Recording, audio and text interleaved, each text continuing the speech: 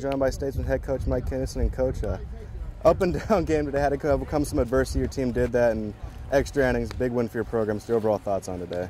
Well, in some ways a typical tournament game. I think we've had about 4 games in this tournament already, extra innings, and that's our second extra inning game, so we're no stranger to that. Felt like game 2 we gave a game away in extra innings, and you know, while we didn't always perform and shut off the innings that we needed today, we did some things really well that were really encouraging. You know, I did think Colton Mitchell threw well. Ricky Winters did us a solid job in relief. Garrett Pickens was outstanding coming in late with all the pressure on him and giving us a chance to win. We got some clutch hits at the right time and certainly swung the bats much better. We put up double-digit hits, I don't know, whatever it was, 12, 13 against a good pitching staff, and 8 runs today, so that doesn't come easy, and I'm thankful for that and encouraged by that.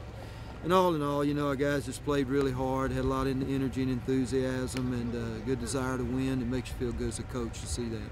And talk about Garrett, from having come in with the bases loaded in the 9th inning, able to get out of it, then strike out the side in the 10th. Just talk about his performance for you all today. Well, we didn't hand him a good situation. We bring him in with the bases loaded, and you know, and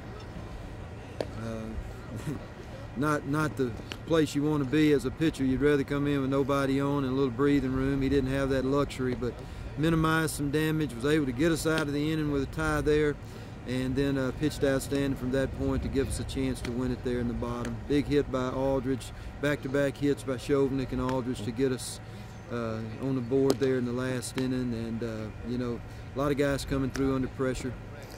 And after being away from the field for a few days, how was it to get back out there and play for your guys today? Just kind of let off some of the energy that's been pent up. Yeah, you know, and we've had to deal with a lot of things mentally in regard to this tournament and relocating and delays and come to the park, don't get to play. It's frustrating, but you know, so is life sometimes. You just got to deal with it, and you got to keep a good perspective, and that's what's great about this game. It prepares you so much and teaches you a lot of life lessons, and you know, you just can't dwell on those things. You just got to say, well, it is what it is, and we're going to come back out and make the best of it. And I think our guys did that today. They had a positive frame of mind, and they knew the importance of this game, and they know that we're, you know, playing for regional spots and regional standings, and you know, I thought they responded to what we asked them to do. Now joined by Statesman pitcher Garrett Pickens, and Garrett had to come in a tough spot in the 9th, bases loaded, but you're able to get through it and then strike out the side in the 10th. Statesman had come with an 8-7 victory in tennis. Talk about today's game and your mindset on that mound. Just had to come in there and throw strikes, and luckily they didn't hit it anywhere. And talk about, after having rain for the past few days, this team able to go out there, play some baseball, and kind of get rid of the energy that's been pent up for the last few days.